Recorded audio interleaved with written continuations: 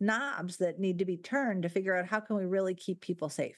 Wildfires ravage San Diego year after year, leading to devastating, dangerous, and deadly consequences. We don't really think about the air that we're breathing that much, but it is a huge determinant of our health. Around the world, air pollution exposure is one of the leading causes of sickness and death. Nationwide, wildfire season is getting longer and more intense, exposing Americans to record-breaking amounts of wildfire-related smoke, according to Professor Tracey Holloway from the University of Wisconsin-Madison, who studies air quality. I got into this as something that was a way to connect science with issues that people care about, our health, our energy systems. Whether it's wood, vegetation, or family homes burning, wildfires emit chemicals into the air. Nitrogen oxides are coming off, volatile organic compounds, carbon monoxide, and particles. We inhale these invisible particles and breathe in these gases without even knowing it.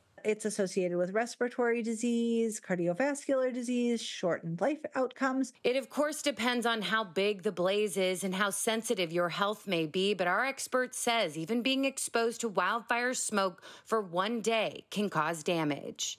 It's more this idea that's not everybody will get sick from every wildfire, but some people will get sick. And the smoke can travel thousands of miles. Professor Holloway also leads a team at NASA that helps make satellite data more relevant when it comes to decision-making on air quality and our health.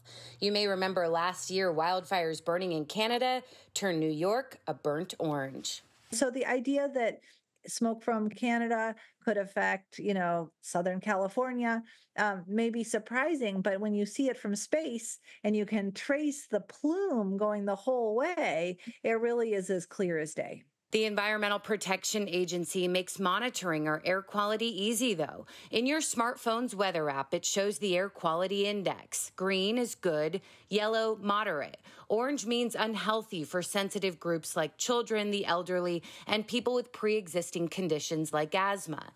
If you see red, it means the air is unhealthy for everyone. Maroon and purple, even worse. Since the Clean Air Act in 1970 and before that in California, measures have been in place to make our air cleaner and cleaner. And except for wildfires, it's been a good news story. Our air has been getting cleaner for every chemical from most places.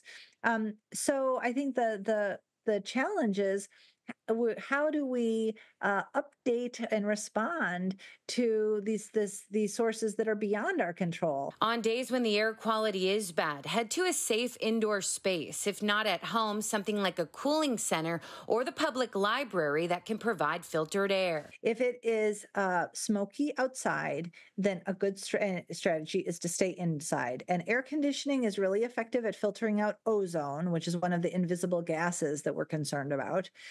And indoor air purifiers are a great way to filter out particulate matter. And those masks we're all too familiar with now are also effective in protecting your lungs. For CBS 8, I'm Jenny Day.